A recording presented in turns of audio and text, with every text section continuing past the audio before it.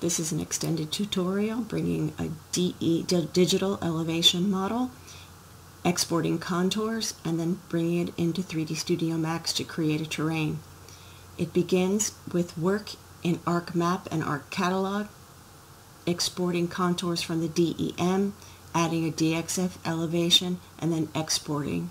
The exported information is then brought into 3D Studio Max, where you generate a terrain object and apply a material.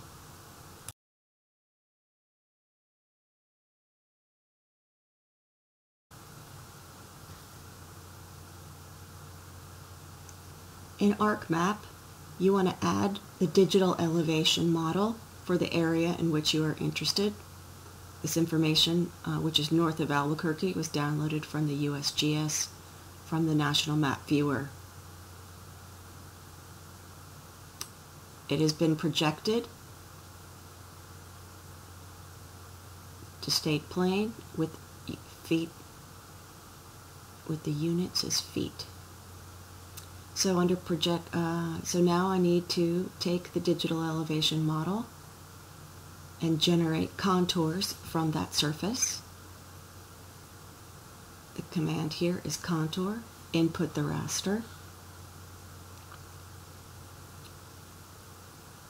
identify or name the output feature, set your contour interval,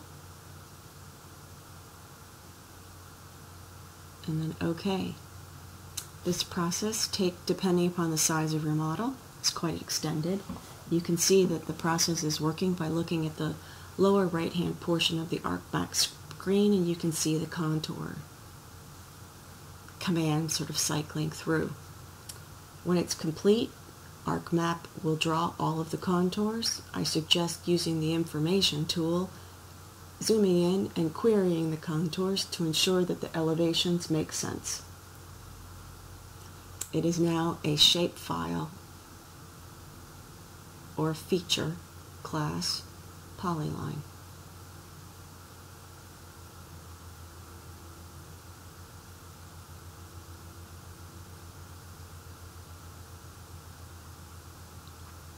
Wait patiently. There's a tremendous amount of data in that layer.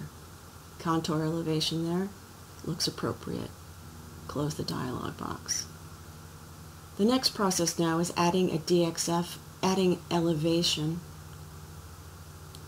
which is understood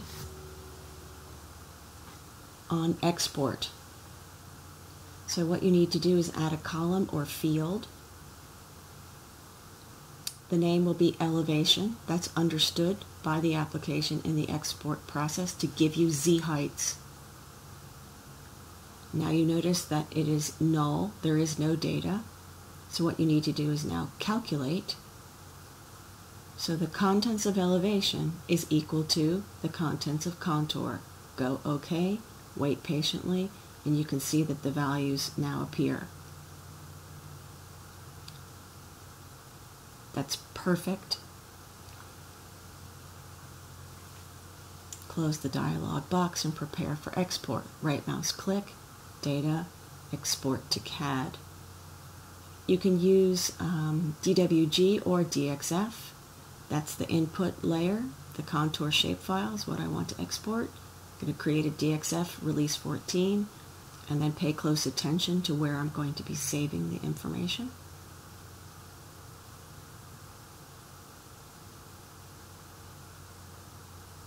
I have a special folder on my E drive for GIS terrain.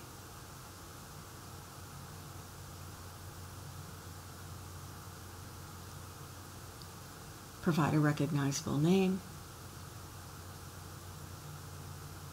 and a memorable location. OK. So again, this is a lengthy process. You noted that it's working because you can see the command export to CAD cycling in the lower right hand portion of the screen.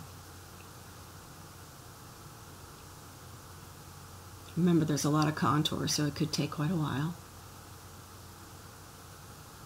Now you see it shows up in your table of contents. I suggest using the information tool or just file save your map composition. You could repeat the query if you choose. We'll exit ArcMap.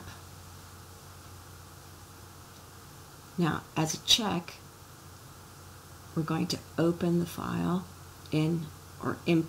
open or import the data into AutoCAD. We'll go to the GIS terrain folder. There's the DXF.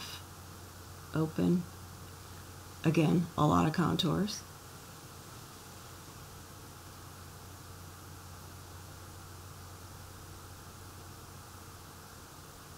Now I'll change to an elevation view to make sure that my contours have Z heights.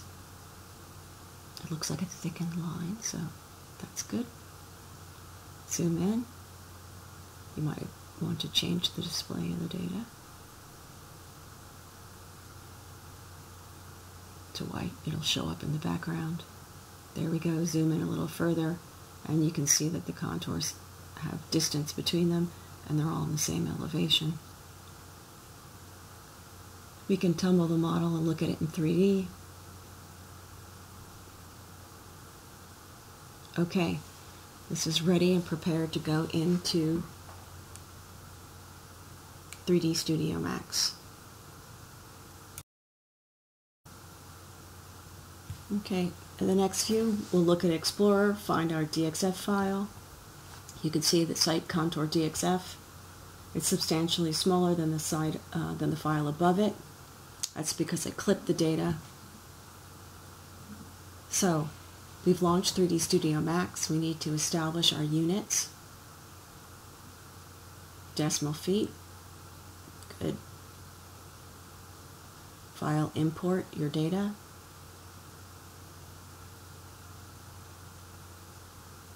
Browse to GIS terrain.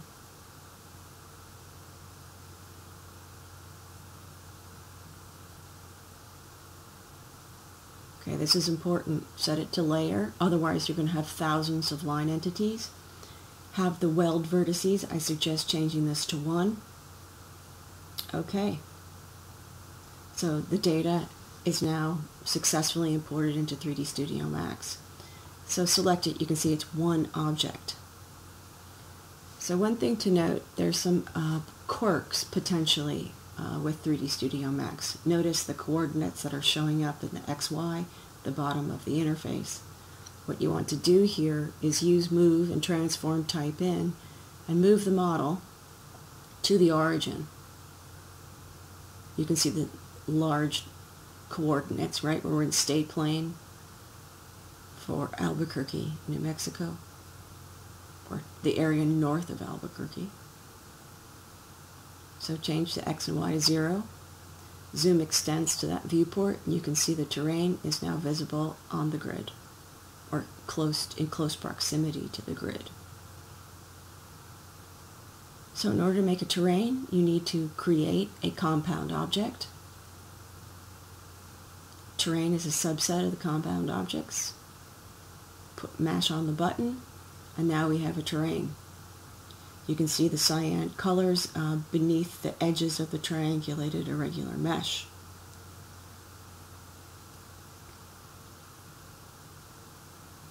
So deselect it, zoom in. You can tumble the model a bit just to confirm that it has 3 dimensions. Save the model, of course. Now that we save the model, we have a desire to make a material upon which we can put the grayscale elevation ramp. So go to a new material, go to the map channel.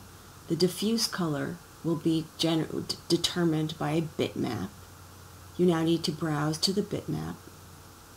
Remember, if you're using the render farm, it needs to be on the server. We're going to use the site image grayscale. It's a TIFF.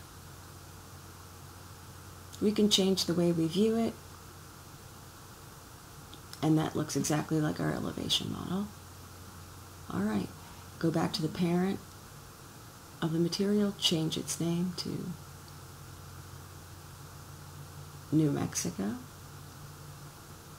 Now, the object is selected. Now assign the material to the terrain. And let's render. You notice we get an error message. There are no UVW, and there are no directions on how to place the bitmap on the terrain.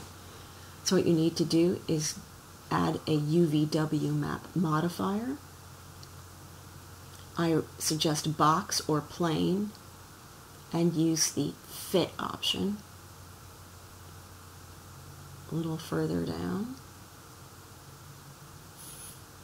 Or you can go bitmap fit just to make sure. Luckily for us, the bitmap and the terrain are the same dimension, and that's key.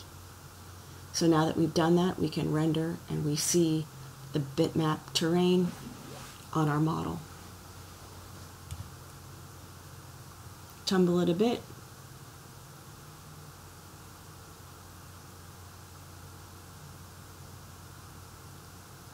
Zoom in.